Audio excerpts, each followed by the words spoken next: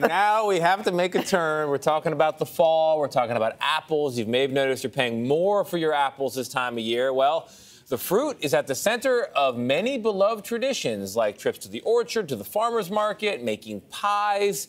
And for the people who grow them and those who love to eat them, this fall's harvest comes with a set of unusual challenges, including inflation, labor shortages as well.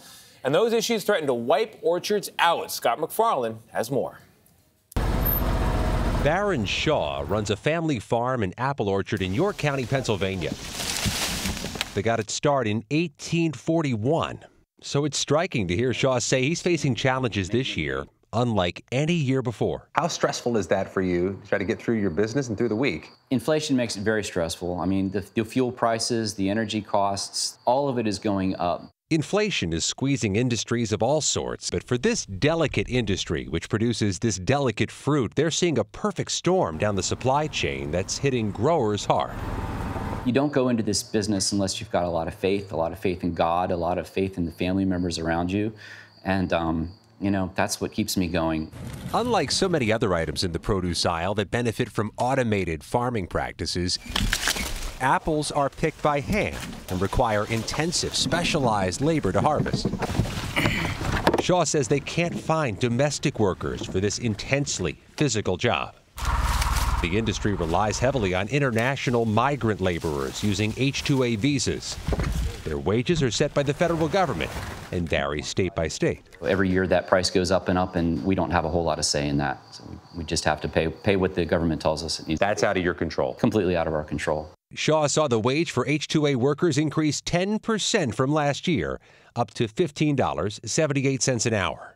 And across the country, H-2A wages have been going up 5 to 10% every year. The U.S. Apple Industry Association estimates total labor costs have spiked 30% this year.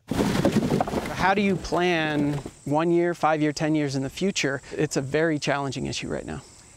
Apples on average cost 6% more this year. But that's not all because of labor. In fact, most farmers aren't seeing more money in their pockets. So it's inflation that's causing some of the industry's biggest customers to see the most dramatic effects. About 1,500 to 2,000 apples a day to serve our kids. You need 2,000 apples a day. A day to meet our needs. In Montgomery County, Maryland, this is the first year ever public schools won't be able to serve a fresh, seasonal apple for lunch. Local apples this fall cost them 3 times as much. They'll have to stick with cheaper, pre-packaged slices instead. Less apple for each child. How important is an apple to a kid? Apples are our #1 fresh fruit that our kids love. Whether it's a whole apple or apple slices, #1 choice, and that's pre-K to 12th grade. For farmers like Baron Shaw to weather this economic storm, they're trying to lure you to buy at the apple orchard itself this fall to cut out the middlemen. They can offer a lower price and land a bigger profit if you pick it off the trees than off a grocery store shelf. I have 1, 2, 3, 4. And for your local apple orchard, that could be the tipping point. Some orchards somewhere in America, they can't sell directly to people on their farm. They're going to go out of business. It's very, very possible, yes. These businesses really are not sustainable unless they're profitable, because there's no reason for the next generation to do this if they can't make a living and can't make a retirement doing it. For CBS Mornings, I'm Scott MacFarlane in Stewartstown, Pennsylvania.